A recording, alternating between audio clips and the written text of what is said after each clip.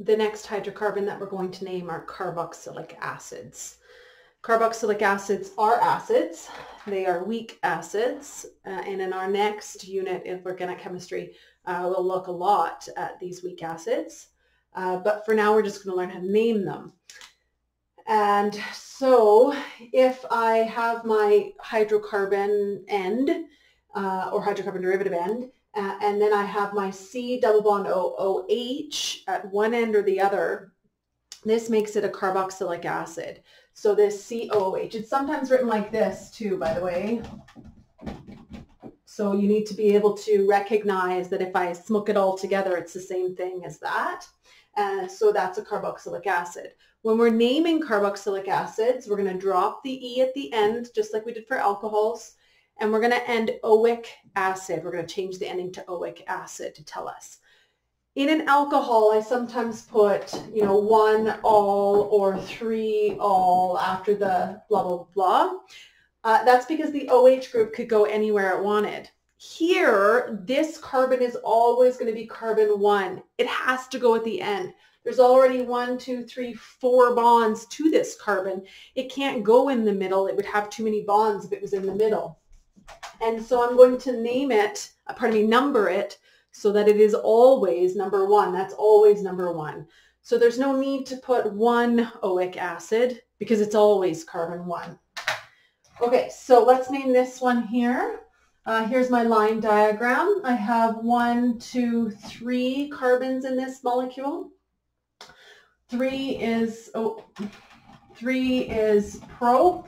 They're all singly bonded, so ANE, but I'm going to drop the E, recognize it's a carboxylic acid, and add oic space acid. So this is propanoic acid.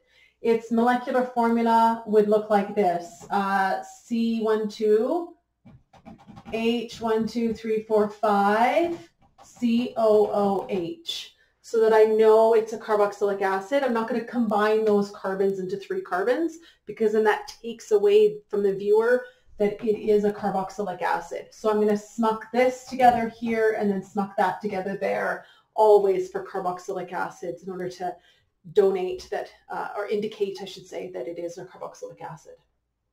Okay, let's have a look at this one for iodobutanoic acid.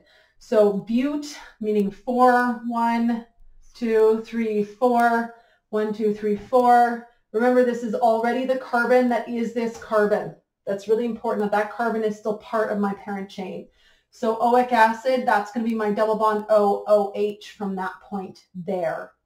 Now remember, this has to be carbon 1. So that means carbon 4, where the iodine is, 1, 2, 3, 4 is at the end here. So at the end, there's an I attached to that carbon. So that would be the structural diagram for that guy, the line diagram, and I would stop there. But if I wanted to make it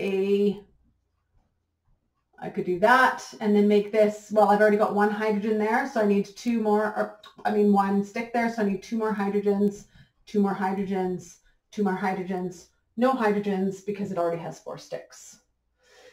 Okay, this one up here, I have 1, 2, 3, 4, 5 in my longest chain. That makes this pentanoic, oic acid.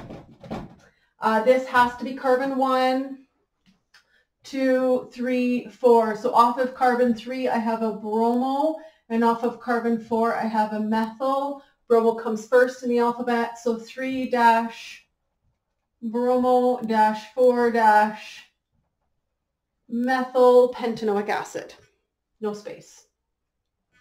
Okay, and then here I have a benzene ring with a carboxylic acid in it. This would be C6H5, 1, 2, 3, 4. Took off that last hydrogen in order to stick this substituent on. So C6H5, COOH would be the molecular formula here.